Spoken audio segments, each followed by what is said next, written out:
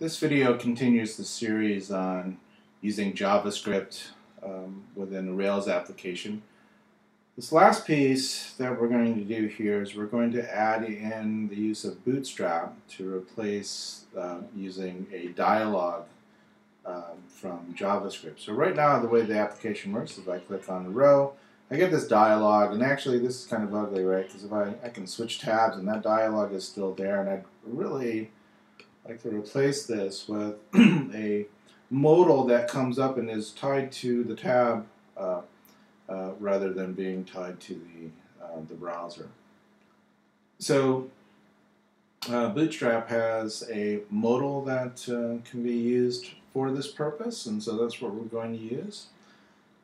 There's certainly several examples on how this works. I want to show you one in particular. That's this large demo modal.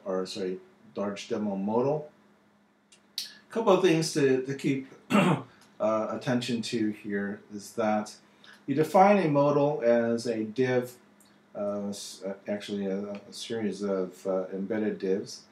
You have to name the modal with an ID.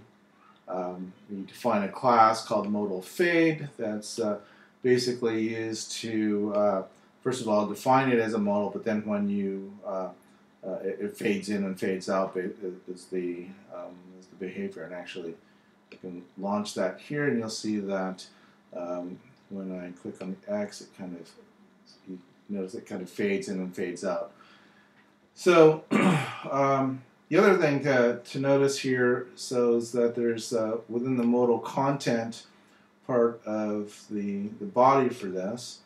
There's a header, which typically defines the title of the modal, as well as defining how you close the title, and that's the little X that you get up in the corner. You've got a body that defines the content, as well as a footer if you want it for close button, as well as saving changes and whatnot. So we'll use part of this. Actually, I'm going to copy this. I click that, and I'm going to put that into our HTML for the our embedded Ruby for page 1. I'm going to just drop all of that at the end of the file. There's one part that I don't need. I don't need the button, so I'm going to delete that piece. The other thing that I don't want is a save changes button, so I'm going to delete that. But I do need to define what's going to go into the body of this, as well as I want to change the title so that it is also set by the JavaScript. So I'm going to do this by, I'm just going to delete that text. You'll notice that an ID was created here, so my modal label. So we're going to use that for defining the the content with some JavaScript. The other thing that I need to do is, okay, so I have this ID here. I'm going to need to use this as part of the definition of the row. And actually, if we go back to the definition here, you'll notice that there's this attribute called data toggle. Actually, we need that piece. So a data toggle as well as a data target, and both of those will be used for the table row definition. So I'm going to just copy that, and I'm going to put those here. The definition of the data toggle. So at the moment, actually, I could probably run this, click on a row, and then this modal will come up, but it just won't have anything in it. So maybe I ought to put some other text here. So hello, and I'll put some text here, world. And let's save that, and then re-render our page. So now when I run, oh, actually I need to do one more thing. I need to get rid of this alert. Don't need that anymore. Get rid of that. And so now let's run this. So here is my modal. says hello world. I've got the close button and the X. Actually, I probably don't even need the close button. It's kind of useless. So I'm going to go here. Let me just get rid of the whole footer. Okay. I need to add an ID to the body part of this div so that I can search for it and then modify it. So we'll do ID equals my modal body. Modal, not model. Oh, very much not a model body. Okay. All right, so here's the next thing I need to do is I'm going to take this data that I had pulled from using JavaScript, and I'm going to now search for the those tags using the document.getElementById, and then I'm going to replace the inner HTML for those with company and position. So document.getElementById. What were they called?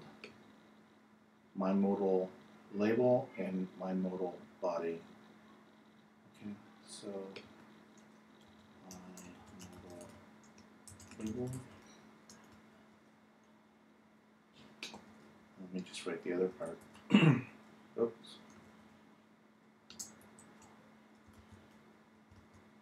My modal body.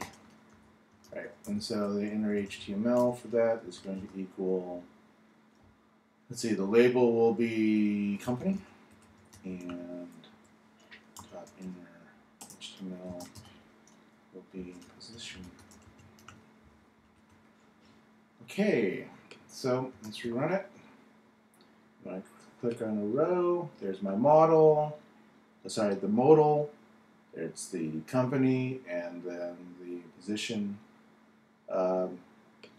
Click on that. One of the things to notice, let's click on the professor in chair. Oops, the modal came up, and now it's switched over to that page. I obviously don't want that.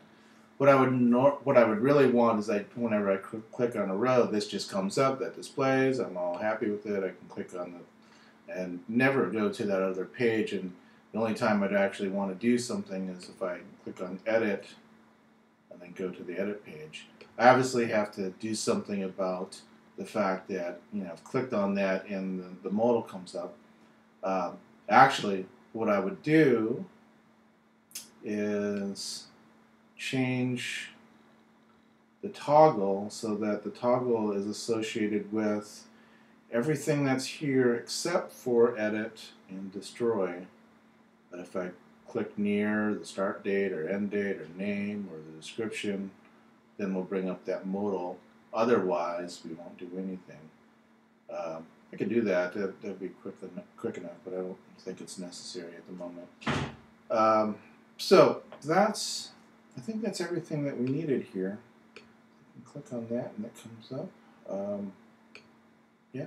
So that concludes this video. Actually, yeah, we'll end there. I'll leave the other part as perhaps as an exercise. Anyway, that concludes this video.